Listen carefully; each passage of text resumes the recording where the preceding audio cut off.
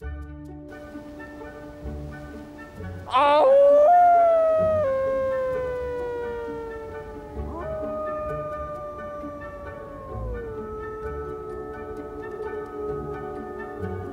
are bottoms in his face and biting his knee. Unbelievable.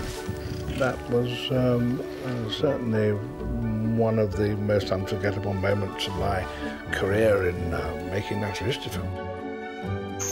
It seems that she prefers to be seduced not by visual thrills, but by tactile ones. Then I decided to trust him sufficiently to put my finger right in his mouth.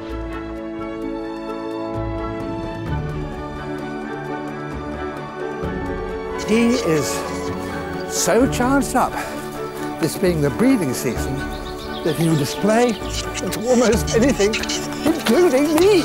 At one side of the lake stands their lodge, a fortress built of branches and boulders that's so strong that not even a bear could break into it.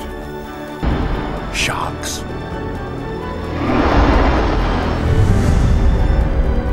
Hundreds of sharks. There may be millions of them in a single acre of land.